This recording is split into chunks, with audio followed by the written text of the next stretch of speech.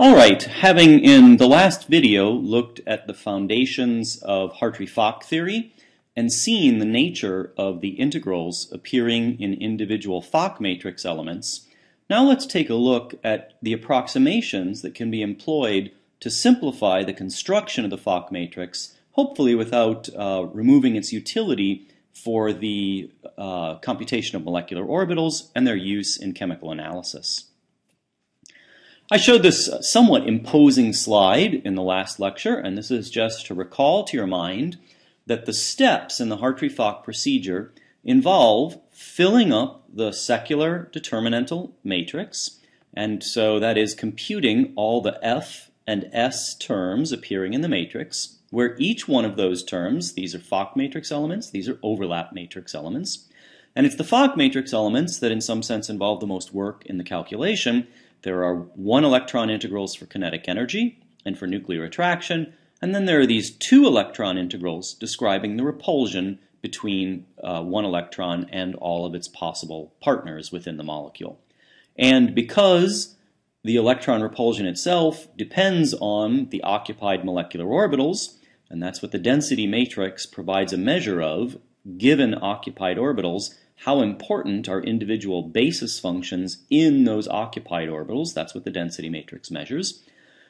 We need to start with a guess density matrix, and then we follow a so-called self-consistent field approach to converging the density matrix with respect to the coefficients in the molecular orbitals, and we would do that for each geometry, and we might optimize a molecular geometry.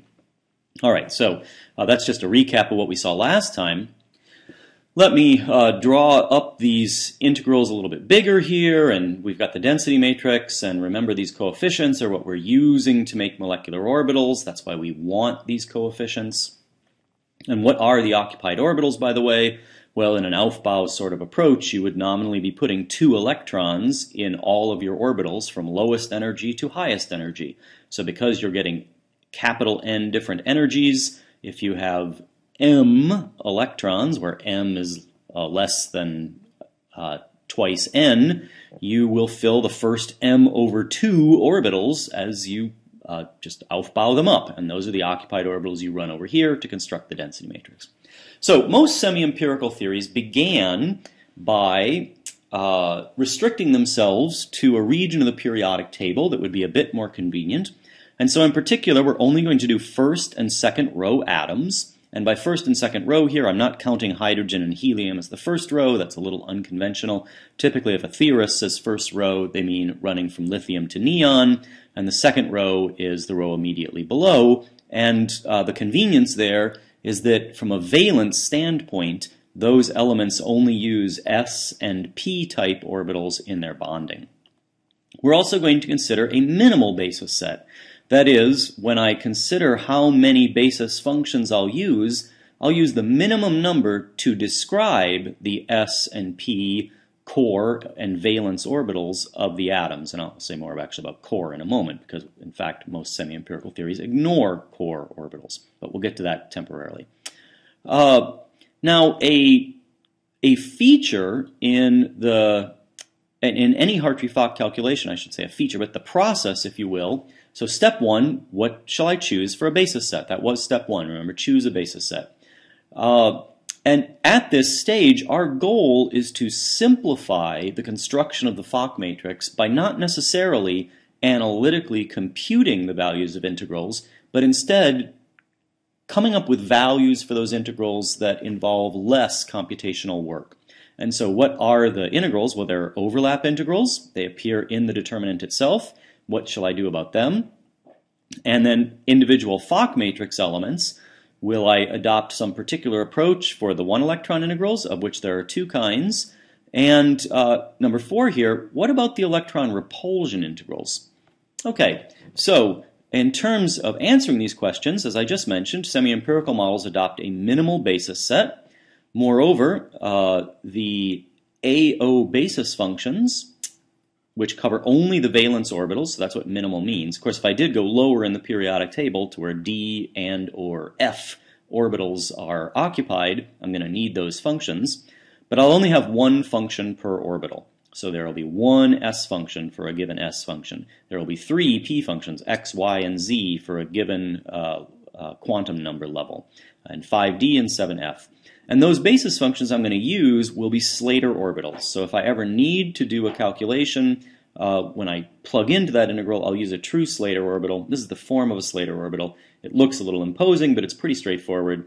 It has a normalization factor, it's got a radial factor, it has a spherical harmonic, which just tells you if it's SPD and so on, and finally it's got an exponential kill factor, if you'd like to call it that, which drops off as e to the minus some factor times r.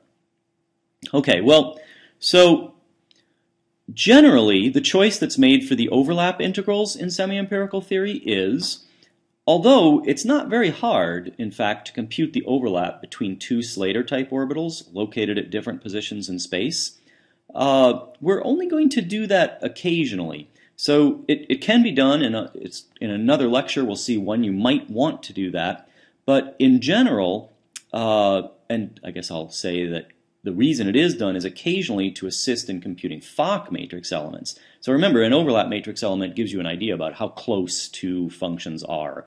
When the overlap matrix element approaches 1, you know that these functions are almost right on top of each other.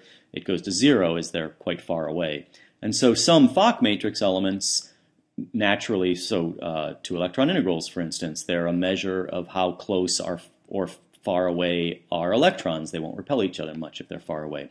So sometimes you'd like to know about that distance, if you will, by computing an overlap. However, in order to simplify the Hartree-Fock procedure, most semi-empirical theories adopt a simplification that the overlap matrix is taken to be the unit matrix. That is, the mu-nth element of S is taken to be 1 for diagonal terms and 0 for all other terms. So that when I go back to my secular determinant, I'll flip back a few slides here, here we go. Notice that all these values of S will be 0 except along the diagonal where there will be 1. And so you see, if you think about expanding this determinant, you'll get an nth order polynomial in E, but it's going to be missing a lot of lower powers of E because you've multiplied them by 0 everywhere else in the determinantal equation. Alright, so that was the overlap matrix integral. Now, what about the Fock matrix integrals? Well, it's very helpful in thinking about semi-empirical approximations to recognize that there are two kinds of Fock matrix elements. There are elements where, actually there's three kinds I guess I'll call out. So there are so-called diagonal elements. That is where mu is equal to nu. So you are computing an element on the diagonal of the secular determinant, and so that's the diagonal. There is also a missing r in this word matrix here, so of course that should be matrix. All the other elements obviously are off diagonal. They are either diagonal or they're off diagonal. But when they are off diagonal, when mu is not equal to nu, it may be either a monatomic term, which is to say you've got two different functions on the same nucleus, or it could be a diatomic term, so that you have two functions on two different nuclei. Now, every Fock matrix element contains electron repulsion integrals, and I'd like to look at the electron repulsion integrals, that's these integrals first, and let me explain why. If you think about the bottleneck in this calculation, how many of these one electron integrals are there? Well, mu can take on capital N values because there are n basis functions, and nu can take on capital N values, so there must be at least n squared of these integrals, and symmetry will get you a small reduction in that number, but in any case, roughly n squared. And nuclear attraction, same thing, n possibilities, that's n squared, and there's z nuclei, but in any case for each nucleus, sorry, there's k nuclei, but for each nucleus there's n squared.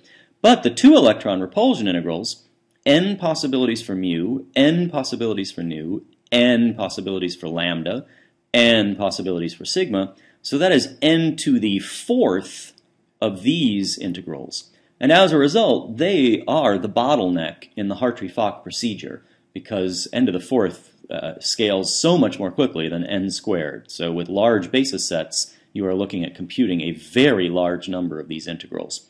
And so the immediate way to speed things up and make progress and address the bottleneck is to think about simplifying the computation of these integrals. So let me start with one of the very earliest approaches to that, and this this semi-empirical model is called complete neglect of differential overlap, or CNDO. And so the CNDO approximation says, well, I'm going to take my generic electron repulsion integral, mu, nu, lambda, sigma, and I'm going to declare by fiat that it is equal to Kronecker delta mu nu, Kronecker delta lambda sigma. So what do those two Kronecker deltas do? It says if mu isn't equal to nu, it's 0. If lambda isn't equal to sigma, it's 0. So that made life really simple. I would be plugging in a lot of zeros. Now, in the event that these two Kronecker deltas do not annihilate things, that will imply that mu is equal to nu, so I've got mu, mu, and it'll imply that lambda is equal to sigma, so I have lambda, lambda. So what's left is for these surviving integrals to decide how will I compute a mu, mu, lambda, lambda interaction. And what you'll do in this particular semi-empirical model is you will just go to a table and look up a certain value, gamma. And gamma will depend on the nuclei A and B on which mu and lambda reside. In the case where A is equal to B, that is, these two functions are on the same nucleus, then the value that's recorded in the table is going to be the ionization potential of the atom minus the electron affinity of the atom. And you would go look that up in some handbook of chemistry and physics, for instance, take the difference and record it. Chisel it in the stone tablet that defines your CNDO model. Now, if it's not obvious to you, why exactly would this be equal to the ionization potential less the electron affinity? There's actually a pretty easy way to see that. So imagine I've changed from A to M in this case, but I've got an atom. And I've got two of these atoms, each with one electron on it. So if I consider the process of taking the electron off one of the atoms and putting it onto the other, well, it's the ionization potential that's the energy to remove the electron. It is negative the electron affinity that is just by sign convention. So the electron affinity is positive when it's a favorable energy change to attach an electron. So negative the electron affinity to put the electron on the atom, and notice that on this side of this balanced equation there is an extra electron-electron repulsion, and that's what we're measuring here, is an electron-electron repulsion between two electrons on the same atom. So I've created this extra repulsion, and that's the difference between the two sides, and what is it? It's IP minus EA.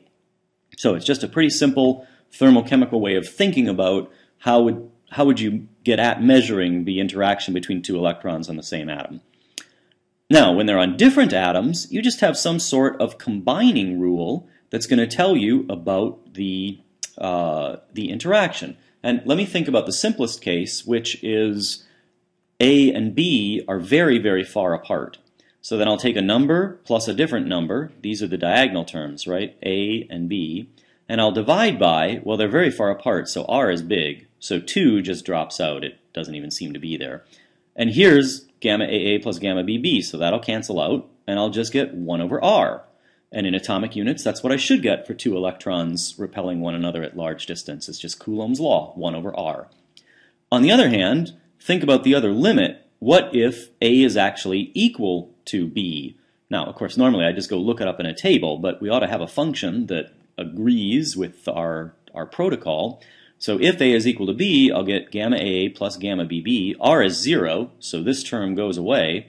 So I'll want to divide by 2 because I've added it together twice here, and I will get, sure enough, gamma AA, because AA is BB. So this functional form simply allows you to smoothly connect between the two limits you know you should get, which is either just 1 when AB is equal to AA, or 1 over R at long distances. So it has all the right limits, and it's not the only approach you might take to connect those limits, but it's the approach in CNDO.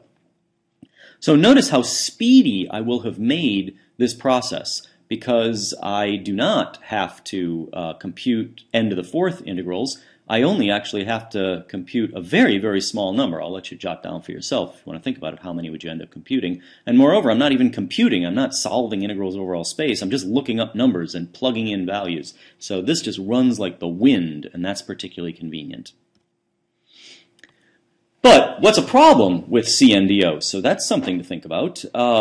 This is just a recap of exactly what I said on the last slide. But notice there's no distinction in two-electron repulsions. That is, consider the singlet and triplet states of methylene.